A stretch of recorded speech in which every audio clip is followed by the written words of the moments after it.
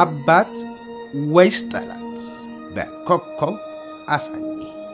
አንባቢ አባኪያ። አዲስ አበባ። ሰብለ ገና የ7 ዓመት ሕፃን ሳለች ነው አባቷና እናቷ በመካከላቸው የሰነበተው ጸብ ማገርሸትና ዘወትር መጣላት የጀመሩት። ይህች ምንም ማታውቅ ጨቅላ በወላጆቿ ጩኸትና የዘወትር ጸብ ትደናገጣለች። ምሽት ላይ አባቷ ወይም እናቷ ጉያ ውስጥ ተወሽቃ ለመጫወት ብትመኝም የጎሪጥ የሚተያዩት ወላጆቿ ግን የእሷን መኖር ዘንግተው እንደሌለችም ቆጥረዋት በነገርና በዱላ መጠዛጠዝ ሥራቸው ሆኖ ሰብለ ከዚህ ችግር የሚያወጣት አንድም ሰው አጠገቧ የለም። በዚች ምድር ላይ ያለ እነዚህ ሰዎች ማንንም አታውቅም። ጨዋታዋም ሕይወቷም እናትና አባቷ ናቸው።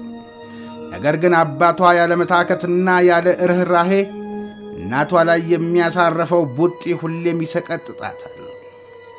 ጮክ ያለ ንግግር ስትሰማ ውስጧ በፍርሃት ይረዳል። የቤቱ ዕቃዎች ሲንጓጉ የእናቷ ፊት ላይ ቡጢ ሲያርፍ አባቷ በጩኸት ሲሳደብ ማየትና መስማት የዕለት ተዕለት ሕይወቷ አካል ሆኗል። ፈገግታ ያለው ፊት ማየት እየናፈቀች አባትና እናቷን ምሽት በሳቅ ጨዋታ ሲያልፍ ማየት እየናፈቀች ውላ ታድራለች ለዓመታት። እነዚያ በጨቅላ ዕድሜዋ ላየቻቸው ዓመታት ሙሉ የእናትና አባቷ ጉዳይ እንቆቅልሽ ሆኖባት ኖሯል።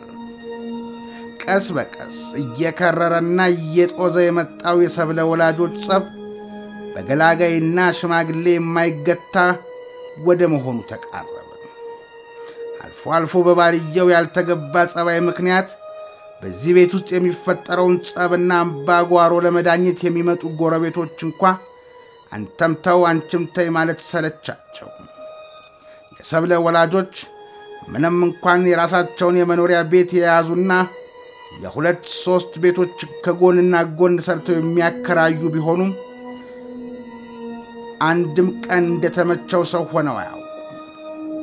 ሁሉም ነገር ሞልቶ ሳለ ሰላማቸው ግን ተሰናብቷቸው ከጠፋ ውሎ አድሯል። እነሆ አሁንም የጀመሩት የጸብ ሕይወት ክሩ ሊበጠስ ተቃረበ። ማንም የውጭ ሰው ቀርቶ እነርሱ ራሳቸው እንኳን ሊያድኑት በማይችሉ መልኩ ተበላሸ። አዲዮስ። የ10 ዓመት ትዳር ተፈታ። ሰብለ የእናቷን ከቤት መባረርና የወላጆችን ትዳር መፍረስ ጉዳት ለማወቅ ዕድሜዋ ብዙ የሚያወላዳት አልነበረችም። 7 ዓመቷን ስትደፍንና የቀለም ትምህርቷን አሃዱ ብላ ልትጀምር ስትንደረደር በዚህ ቤት ውስጥ ከምንም ነገር በላይ የሚያስፈልጋትን የሁለት ወላጆች ፍቅር አጣች። እናቷ ይህችን ልጅ የምታሳድግበት ኢኮኖሚያዊ አቅም ስላልነበራትም አባቷ ጋር ጥላት ሄደች። ሞገስ ይባላል አባትየው። ይህችን የ7 ዓመት ሕፃን ልጁን ተቀብሎ በብቸኛ አሳዳጊነት ሲይዛት ለልጅቷ የሚበጅ ነገር አላደረገም። እናቷን ባባረረ 2 ወር በማይሞላ ጊዜ ውስጥ ሌላ ሴት አገባ። ሰብለ በአዲሷ እናቷ ደስተኛ ባትሆንም ብዙ የደረሰባት እንግልት ግን አልነበረም። ችግሩ የመጣው ሞገስ ከዚች አዲስ ሚስት ጋር መጣላት ሲጀምር ነው። በሞገስ እልህ አዲሲቱ ሚስት ሰብለ ላይ ቁጭቷን ትወጣ ጀመረ። አባትየው ቤት በማይኖርበት ጊዜ ሰብለ ለዚች ቤት ሠራተኛ ሆነች። በልጅ አቅሟ መስራት የማትችለውን ሁሉ እያዘዘቻትና እየመታች አስገድዳ እያሰራቻት ችግሯንና ብሶቷን በልጅቷ ትወጣ ጀመር። ሰብለ ተጎሳቆለች። የእንጀራ እናት እጅ አየች። ሞገስ ከዚህ ሴት ጋር የኖረው ለ6 ወር ብቻ ነበርና ከእሷም ጋር የወራት ፍቅሩ ሲያልቅበት ተፋታ፣ አባረራት። ሰብለ ለጥቂት ጊዜ ከጨቋኟ የእንጀራ እናቷ ብትላቀቅም በቤት ውስጥ አብስሎ የሚያበላት ሰው ስላልነበር በችግር ተቆራመደች። ሞገስ በፈለገበት ሰዓት ምግብ በልቶና መጠጡን ተግቶ ወደ ቤት የሚመለሰው ምሽት ላይ ነው። በዚህ መሃል አንዲት ሠራተኛ ቀጠረ። ሠራተኛዋ ለሰብለ አዘነችላት። ጥቂት ጊዜ ተንከባከበቻት። ሞገስ ይህችን አዲስ ሰራተኛ ወደ ሚስትነት ለመቀየር ጊዜ አልፈጀበትም። ወዲያው ሰራተኛዋ የቤቱ ባለቤት ሆነች። ለሰብለ እንደ ድሮ አይነት ሴት ልትሆንላት ባትችልም ከቀዳሚዋ የከፋ ነገር ግን አላደረሰችባትም። በምትኩ ቶሎ ልጅ ወልዳ በሞገስ ቤት ውስጥ በሚስትነት ተጠቃላ ለመቀመጥ ነበር እቅዷ። ሳይሆን ቀረ። ሞገስ ይህችንም ከ4 ወር በላይ ሊያቆያት አልቻለም። አሁን አልዘገየም። በመካከልም ክፍተት አልፈጠረም። ውጪ የተዋወቃትና ልቡ የወደዳትን አንዲት ሴት ሊያገባት ቃል ገባላት። ይህን ባደረገ በወር ወደ ቤቱ አመጣት። ሰራተኛዬ ናት ያላትን ነገር ግን ሚስት መሆኗን ነግሮ አሳምኖ አንሶላ የተጋፈፋትን ወጣት ከቤት አባሮ አዲሷን ሚስቱን አስገባ። ሞገስ ከዚች ሴት ጋር ቆየ። ሴትየዋ ኃይለኛ ናት። ሞገስ ከዚህ ቀደም እንደ ልቡ ጫወተባቸው እንደነበሩት አይነት ሴት አይደለችም። በማንኛውም የእርሷ መብት ጥያቄ ውስጥ የገባ በመሰላት ሰዓት ሞገስን እያንቸረቸረችና በነገር እየጠበሰች የበላይነቷን ማሳየት ጀመረች። ሰብለ የሴትየዋ ኃይለኝነት ያስፈራት ስለነበር ብዙም አትቀርባትም። ሴትየዋም ብዙ ፊት አታሳያትም።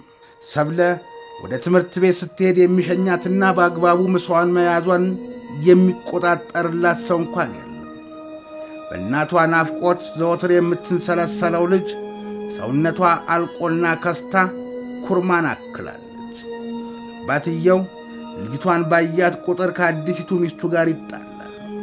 ልጄን አከሳሻት ይላታል። ይህን ሁኔታ ያልወደደችው ሚስት የሰብለን በአካባቢው መኖር እስካለመፈለግ ደረሰች።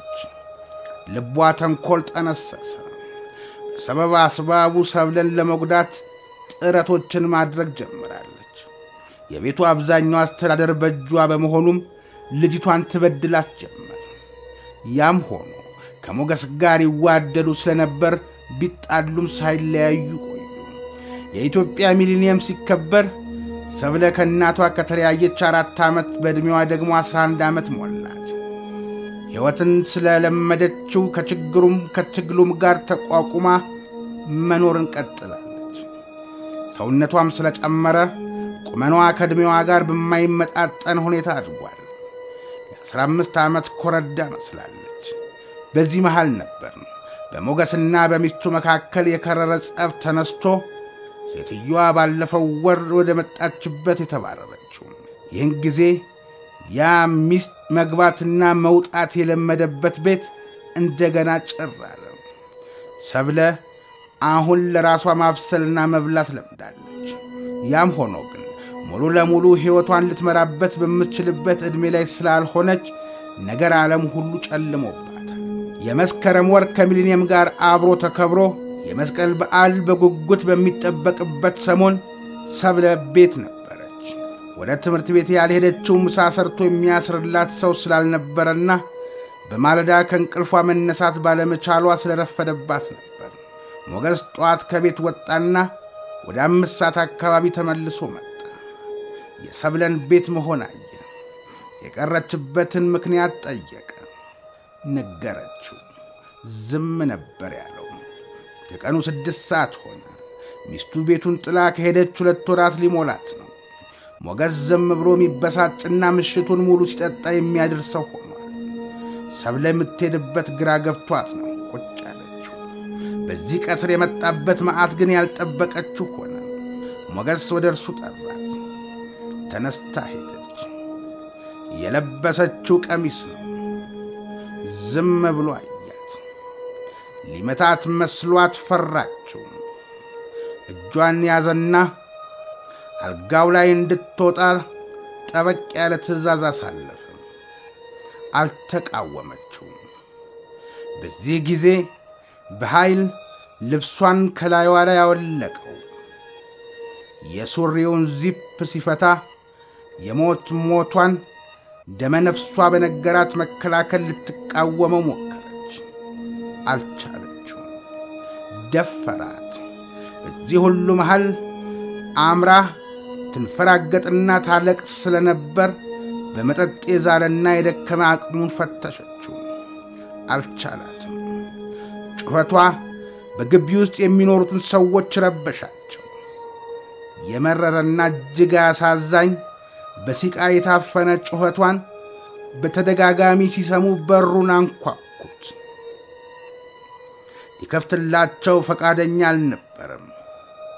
የሚጋልብበትን የወሲብ ፈረስ ለማስገር መጣደፍ ጀምሯል። ሰዎቹ በሩን ገነጠሉት። ሰብለ ካልጋው ላይ ተንደርድራ ወረደች። ልቧ በፍጥነት ይመታል። ፊቷ ቀልጧል። ጸጉሯ ተንጨባሏል። ወደ ላይም ተሰብስቦ የነበረ ቀሚሷን ወደ መሬት እየጎተተችና በዓይኗ የሞላውን እንባ ባይበልቧ እያበሰች ስቅስቅ ብላ አለቀሰች። ጎረቤቶቹ ባዩት ነገር ተደናግጠዋል። በርግጥ ሰብለ ካልጋ ከወረደች በኋላ ነበር ያዩት። ነገር ግን የሆነውን ነገር ለመጠርጠር አልተቸገሩም። ሞገስ በሩን በኃይል ስለዘጋው ሰብለ ውጭ ቀረች ከጎረቤቶቿ ጋር። እነዚህ የቤት ተከራዮች ይህን ጉዳይ ለፖሊስ ሪፖርት ቢያደርጉ የሚከሰተው ነገር አሳሰባቸው።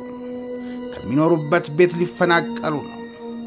ይህ ደግሞ ለማይቋቋሙት ችግር ይዳርጋቸዋል። ይህን ለመሸሽና ከሰውየው ቁጣ ለመዳን ዝምታን መረጡ። የዚህች ልጅ አባቷ የተደረገባት አስገድዶ መድፈር ለራሳቸው ባሰቡና ባደሉ ሰዎች የተነሳ ተድበስብሶ ቀረ። ሞገስ ይህ አጋጣሚ ጥሩ ሆኖለታል። በተለይ ተከራዮቹ በምንም ተአምር ያደረገውን ነገር ለፖሊስ እንደማይነግሩ ጠንቅቆ ያውቃል። አማራጭ ያልነበራት ሰብለ አባቷ ቤት ማደር ግድ ሆነባት። ሌሊት የሚፈጠረውን ነገር ለመስማት ተከራዮቹ ጆሮአቸውን አቆብቁበው ጠበቁ። ሞገስ ግን ይህችን ሌሊት የሚያልፍበትን መላ ሲፈልግ ነበርና የቆየው በማለዳ ሰብለን አንጠልጥሎ ለመሸሽ ወደ አንዲት የማያውቋት ሴትዮ ዘንድ ይዟት ሄደ። ይህን ያደረገው አንድም ሰው ሰብለ የሆነችውን ነገር ጠይቆ እንዳይጠረጥር ለማድረግ ሲል ነው። ሰብለን ጠብቂ የተባለችው ሴት ለጥቂት ቀናት ብቻ ነበር ልትቆይ የቻለችው። ልጅቷን እሷ ላይ አምጥቶ መጣሉን ስትረዳ ጊዜ አስቸኳይ ታስፈልገው ጀመር። ነገር ግን ተደጋጋሚ ጊዜ ቤቱ ሄዳ ስላጣቸው ሰብለን ለመጠበቅ ፈቃደኛ ለመሆኗን በመግለጽ ወደ ሞገስ እናት ቤት ወሰደቻት። የሞገስ እናት የሰብለ አያት በልጃቸው ሳይሆን አንዲት በማያውቋት ሴት የመጣችላቸውን የልጃቸውን ልጅ በቤታቸው ሊያቆዩት ፈቃደኛ አልነበሩም። ሞገስ ስለማይጠይቃቸውና ስለማይረዳቸው በዚህም የተነሳ ልጅቷን ለማሳደግ የሚሆን አንዳች አቅም ስላልነበራቸው ያላቸው አማራጭ ሰብለን አለመቀበል ነበር። ሴትዮዋ ግን ጥላት ሄደች። የማሳደግ አቅም የለኝም ብለው አባረሯት። ቀን ጨለመ። ከእናቷ መሄድ በኋላ የተሰቃየችው ሰብለ ዛሬ ሜዳ ላይ እንደማይጠቅም የእንግዴ ልጅ ተወረወረች። ሰማይ ምድሩ ተደፋባት። የነበራት አማራጭ ወደ አባቷ ሰፈር መሄድ ነበር። አካባቢው ላይ ስትደርስ እጅግ ተረበሸች። አባቷ ይዞ ሊገድላት እንደሚችል በማሰብ ተጨንቃ መንገድ ዳር ተቀምጣ ማልቀስ ጀመረች። የሕይወቷ መጨረሻ ዕጣ ዛሬ ላይ እንደሚጠቃለል የተሰማት መስላለች። በዚህ የተስፋ መቁረጥ ለቅሶ አንድ የምታውቀው ሰው ድምፅ የሰማች መሰላት። በእንባና በንፍጥ የራሰ ፊቷን ካቀረቀረችበት ቀና አድርጋ አየች። የአባቷ የሰፈር ሰው ወይዘሮ ዓለሚቱ ናቸው። ወይዘሮ ዓለሚቱ የምታለቅሰው ልጅ ማን እንደሆነች ሳያውቁ ተጠግተው ሊረዷት ነበር የመጡት። ኋላ ላይ ግን ሰብለ መሆኗን ሲያዩ ደነገጡ። እናቷ ተለይታት በእንግልት ያደገች መሆኗን ያውቁ ስለነበር አዘኑ።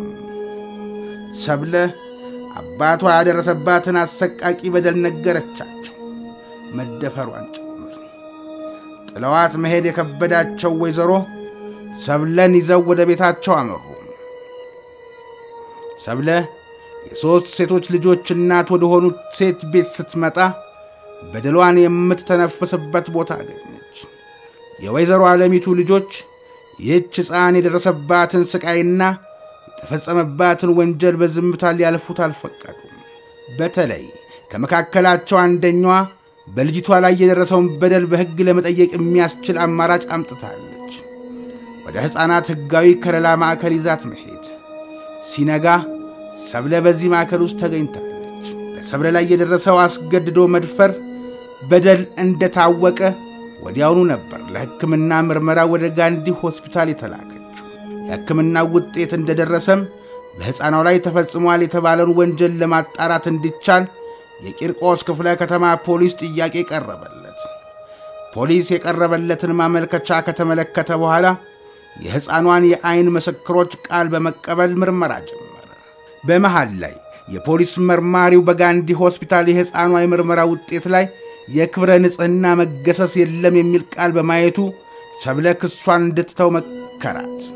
ከአባቷ ጋር ያለው ዝምድና እንደሚቋረጥና እንደሚራራቁ በመግለጽ አስገድዶ መደፈር ቢፈጸምብሽም ክብረ ንጽሕናሽ ስላልተገሰሰ ክሱን በተተይው ይሻላል እንዳላት ትናገራለች። ነገር ግን ይረዳት የነበረው ማዕከል የመድፈር ሙከራ በራሱ ወንጀል መሆኑን በመግለጽ ክርክሩን አጥብቆ ቀጠለ። ክሱን መጣራቱ ቀጠለ። በዚህ መሃል ነበር የሰብለ አባት ፖሊስ ጉዳዩን እንደያዘ በመስማቱ ከአካባቢው ሸሽቶ የተሰወረው። ፖሊስ ከፍርድ ቤት ትዕዛዝ በማውጣት ፈለገው። ነገር ግን ሞገስ የተደበቀበት ቦታ ሳይታወቅ ቀረ። በዚህ የተነሳ የሰብለ ጉዳይ ሳይጣራ በእንጥልጥል ተተወ። ወደ ፍርድ ቤት ሊላክ የሚችል ጉዳይ አልነበረውም። የሕፃናት ሕጋዊ ከለላ ማዕከል ግን የሰብለን ጉዳይ ቸል አላለውም። የግል መርማሪና ተከታታይ ፈለገ። ይህ ተከታታይ ተጠርጣሪውን በመፈለግ ለፖሊስ መጠቆም የሚችልና የፖሊስን ሥራን የሚያግዝ በጎ ፈቃደኛ ነው። በበጎ ፈቃደኝነቱም ለአንድ ዓመት ያህል ሥራውን ቀጠለ። ሞገስ ደብዛው ጠፋ። በመጨረሻ ጉዳዩ ተረስቷል ብሎ በማሰብ ወዲህ ወዲያ ሲል በዚህ በጎ ፈቃድ ተከታታይ እይታ ውስጥ ወደቀ። ፖሊስም በደረሰው መረጃ መሠረት ሞገስን በቁጥጥር ስር አዋለው። የተከፈተው የምርመራ መዝገብ ተከሳሹን ሲያገኝ ተጠናቀቀ። ከአንድ ዓመት ክትትል በኋላ ፍርድ ቤት የቀረበው ሞገስ በፍርድ ሂደቱ አንገቱን ደፍቶ ልጁን አለመድፈሩን ለመከላከል ሳይችል ቀረ። በጊዜያዊ መጠለያ የቆየችው ሰብለ አባቷ በተከሳሽ ሳጥን ውስጥ ቆሞ ስታየው ደስ አላት። በወቅቱ ልትደፈር ስትል በር ሰብረው የገቡት ተከራዮች በሙሉ ተፈጸመውን ድርጊት ሙሉ በሙሉ ለፖሊስ ገለጹ። የአቃቤ ሕግ መሰከረም ሆነው ቀረቡ። በመጨረሻ ፍርድ ቤቱ ተከሳሽ በዘመዳሞች መካከል በሚፈጠር የግብረ ሥጋ ግንኙነት በሚያስከትለው የሕግ ተጠያቂነት እንዲሁም በአስገድዶ መድፈር ሙከራ ወንጀል ከሶ በ18 ዓመት ጽኑ እስራት ወደ ወህኒ ቤት እንዲወርድ ፈረደበት። ሰብለ አባቷ ወደ ዘብጥያ ከተላከ በኋላ ለሕፃናት ማሳደጊያ ተሰጠች። ዛሬ ምናልባትም አባቷን ስታስበው አባት ወይስ ጠላት ብላ ሳትጠይቅ አልቀረች።